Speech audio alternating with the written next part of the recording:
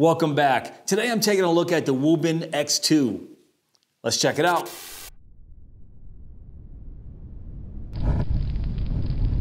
Now I should explain, a few months back I did a short on the aluminum version of the Wuben X2 owl right here. But Wuben just released the X2 in more colors in titanium and copper. The version that I have right here is the green circuit board in titanium. Now I went with the green circuit board because honestly I don't have anything else quite like this in my collection. Just check this out, it is stunning. This green titanium really pops on this X2 right here. If I hold up the black one side by side, you can see what I'm talking about. So once I got my hands on this green titanium version right here, I decided to do a full review on the X2. So the X2 has 4 lighting modes, 3 of those are cyclable, and 2 special modes, SOS and strobe. It has 2500 maximum lumens and a max beam distance of 146 meters. But you also have your choice of 2 different emitters. The Osram P9, which I have right here in the black aluminum X2, and in this titanium I have the Samsung LH351D emitters. The Osram P9s are more of a cool white color temperature, and the Samsung LH351Ds are more of a neutral white LED. And because I have the Samsung emitters in this X2, the output changes a little bit. There's a lumen output of 1800 instead of 2500, and now it has a throw of 128 meters instead of 146. But now I get that nice neutral white beam, as you see right there, instead of the cool white beam that you see in my original X2. It has 2 built-in 2000 milliamp hour 14500 lithium ion batteries, and is charged via the USB Type-C charging port under this little pedal flap right here on the outside. And it takes about 3 hours to fully charge. Now right under that USB Type-C charging port is a battery life indicator. You can see right there it is glowing solid blue. It's a 4-level boot up battery life indicator. It also glows red when charging and solid blue when it's fully charged. And let's talk about this pedal switch right here that hides the USB Type-C charging port. It's completely made of metal and it's magnetized, so when it's down, if I turn it upside down, you can see it doesn't just open. And it does nothing to hurt the waterproof rating because this is still IP68. 6 means it's completely dustproof and 8 means it's submersible in up to 6 feet of water. It also has an impact resistance of 1 meter. And let's briefly talk about this untraditional design right here, this flat body design on the X2. I've mentioned to death how much I love the new flat body designs that some of these new flashlights are coming out with. Even when I reviewed the Wuben X1 Falcon right here. You can see this is basically just a bigger brother to the X2. If you guys missed this review, I'll put that down below in my description box. But one of the main reasons I like this flat body shape is just because it feels very natural to hold it in your hands like this. And on top of that, it's very pocketable. When this is in your pocket, it just fits so nicely because of this wide flat body here. Now let me show you everything that came with my Wuben X2 right here. And first off, it did come with this little silicone rubber cap here to protect those 3 LEDs, which you can see right there. It does come with the lanyard, but this might be one of the coolest lanyards I've ever seen because this is actually a charging lanyard. You can see when you take off this little plastic cap right there that attaches right to the flashlight. You can see the USB Type-C charging port and the USB charging port right there. So if you're wearing this flashlight around your neck with the lanyard, you'll always have your charging cable with you. I think this is fantastic. And this lanyard attaches right here to the attachment point right there near the tail of the flashlight. And it comes with your standard user manual right there. All very cool stuff. And oh, it does come with a 5-year warranty. So now let's talk about the dimensions. It comes in at 3.35 inches by 1.54 inches and has a thickness of 0.79 inches. And according to my weight test, it comes in at 4.06 ounces. It's 115 grams. So I'm going to pop on the screen right now a graph of the lumens and runtime. So you can see it's broken down with the 2 emitters, the Osram P9 and the Samsung LH351D. If you go with the cooler white Osram P9, on low it's 5 lumens, medium is 100, high is 400, and turbo is 2500 with a step down to 800 lumens. And of course that Osram P9 is where you'll get that maximum 2500 lumens and the maximum throwing distance of 146 meters and the max intensity of 5300 candela. Now let's talk about the Samsung LH351D is what I have right here in this titanium version. Low, medium, and high are all the same, 5 lumens, 100, and 400 lumens, but maximum turbo is 1800 instead of 2500. It's going to lose a little bit of throw at 128 meters and a little bit of intensity at 4100 candela. But when I go outside to do the beam test, I'm going to show you side by side the Osram and the Samsung LEDs, just so you get a better idea of what they both can do and the color temperatures when I'm actually outside. And just so you know, those modes are programmable, at least low, medium, and high are. I have the user manual right here, and it says you can program low from 5 lumens to 100, medium you can program from 100 to 400 lumens, and high you can program from 400 to 800. So that is awesome because I did have an issue with the mode spacing right here, at least from high to turbo. I feel like a jump from 400 to 25 or even 400 to 800 was too much. But if you program high to 800 and then it goes to 1800, that mode spacing is much, much better. So I like the fact that you can program these modes right here. I'm not going to do that in this video. I'm just going to leave it stock for now. I just wanted to let you guys know that while I'm talking about the lumens and runtime here. Now let's look at strobe and SOS. Strobe is 1000 lumens with either of the emitters, and SOS is 200 lumens with either of the emitters. Now for strobe and SOS, I would like to see those lumens bumped up a little bit. Strobe at 1000 lumens is still bright. I would still like to see the maximum lumens with that strobe on either one of those emitters. SOS at 200, once again, I'm gonna say it, if you're using this flashlight on SOS, it means you are in an emergency situation, which means I want a brighter SOS. I know what they're going for. Lower lumens means a longer runtime on that SOS, but if nobody can see the SOS, what's the point? So I know I just talked about programming the low, medium, and high right here. I wish they would let us program strobe and SOS as well. Or if I want to program an 1800 lumen SOS, I should be able to do that. Now let's take a look at these runtimes here. On low, you have a runtime of 80 hours. That's our maximum runtime in this flashlight. Medium is 10 hours, high is 2.5 hours. And now let's take a look at turbo. So turbo has a runtime of 1 minute, and then it steps down to 1 hour, regardless of which emitter we're talking about. So I'll be testing out that 1 minute turbo claim a little bit later on in this video. All right, so let's talk about the UI here. There's only one single button right here on the top. One short press turns it on, and a short press turns it off. And there's only constant mode in this flashlight. There is no momentary on if I half press or anything like that. It's just short press on, short press off. And once it's on, if I press and hold, long press, it cycles through those 3 modes, low, medium, and high. From on or off, if I double press, there's our maximum lumen output right there on turbo. From off, if I long press and hold right there, it goes instantly to low. So that's nice. It has an instant access to low and turbo. If I triple click, it'll take me to strobe, and triple click again, that takes me right to SOS. And yes, it does have a mode memory, so if I put it on medium, turn it off, turn it back on, it goes right back to medium. And it does have a button press lockout. Just hit that switch 4 times.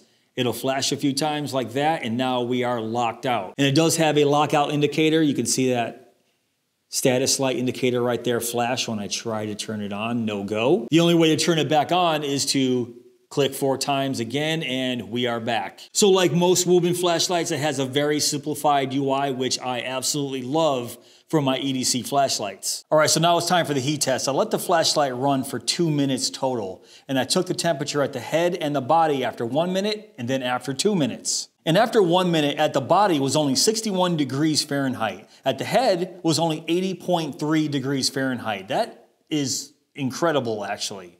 For a flashlight this size, it has great heat dissipation if it's only 80 degrees at the head after 1 minute of maximum turbo.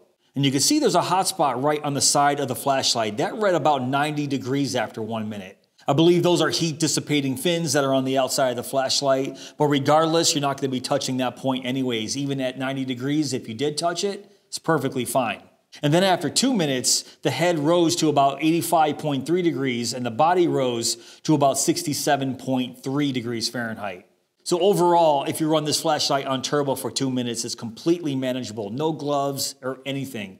In fact, it was shockingly cool at the body. I couldn't believe it. With flashlights of this size and running 1800 lumens, I'm used to much, much hotter temperatures. So now it's time for my turbo test. I let the flashlight run for 2 minutes. And after a minute, I definitely saw a step down.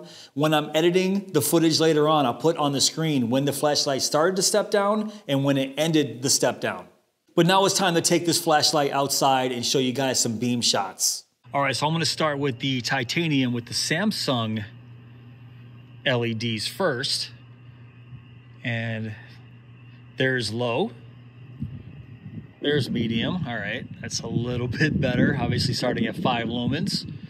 And this is 100. I'm keeping them at the default levels. I'm not gonna pre-program them or anything for this video.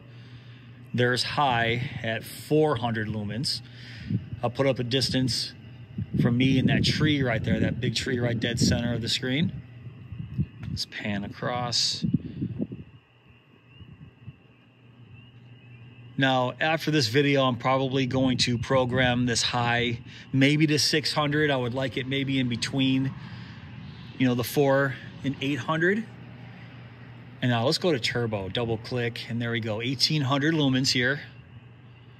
See that nice cool white, neutral white emitter here. Very floody beam, obviously with the shape of those 3 emitters right there, that long shape of the head. We're gonna have a nice wide beam profile here. Looks like there's an animal right there. What is that? Maybe a raccoon? That's weird. But there's the Samsung emitter. Now let's go to the, let me turn it low. This is the cool white. Osram P9 is low. There's medium. A little windy out here today, guys. Sorry about that. There's high. Wow. And then turbo. So obviously we're gonna get a little bit more output from this Osram P9 emitter right here. If you guys want to go for maximum and don't mind that cool white in your everyday carry flashlight, go with this version right here.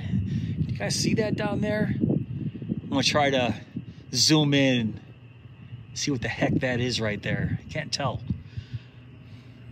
Small little critter. But let's go back to the titanium, go right back to turbo. You guys see the difference there.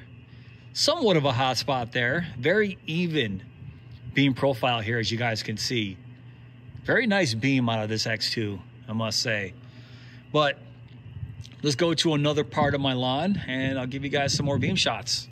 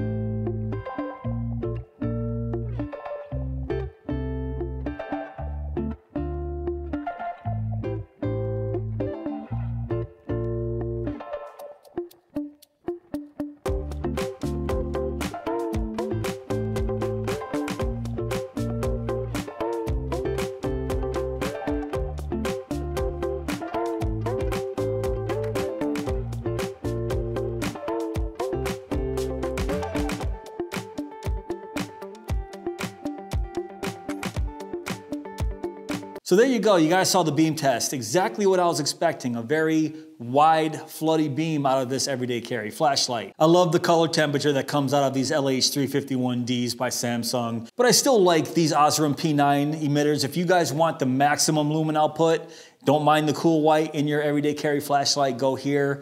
But you know, for me, I tend to lean more towards a neutral white with my EDC flashlights. 1800 lumens is plenty on turbo for me for an EDC flashlight.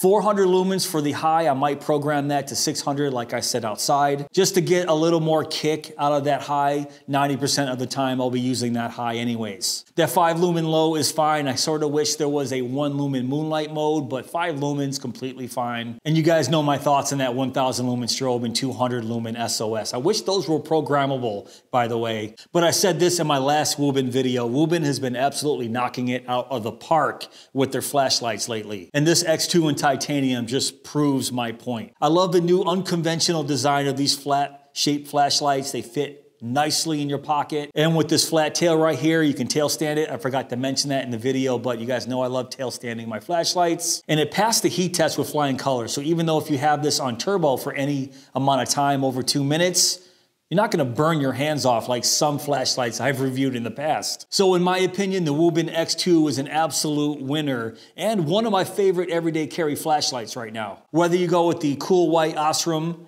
emitter or the neutral white Samsung emitter, the aluminum model or the titanium model. And I should mention the prices right now on their website. They have the aluminum model for 98 bucks. And at the time I'm recording this video, the titanium models are available for pre-order. You can get it right now for 30% off, but the price is still $308 even at 30% off. The regular MSRP is $385 for the titanium. So if you guys want to go premium, if you guys want a premium flashlight with premium materials, go with this titanium version. If you want the exact same performance and don't want to put a second mortgage out on your house, go with the aluminum version. All right, guys, that's pretty much it for this video. What do you think of the Wuben X2 and titanium? I'll put all the information down below in my description box if you want to check these out for yourself. But if you did enjoy this video, please give me that thumbs up. Please subscribe. And go!